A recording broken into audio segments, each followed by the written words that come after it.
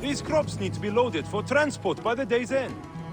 A little more than a moment of my time, don't you think? I'm sorry. We are normally two, but my son cannot keep up. One thing at a time. Let your boy rest. I will help you collect your harvest. He is too young to be working the fields. I know it, but my field hands ran off when I couldn't pay. The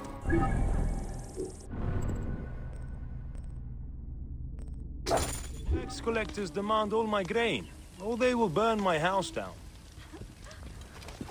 Thank you, sir. Now I'll be able to pay Sefetu's dogs off.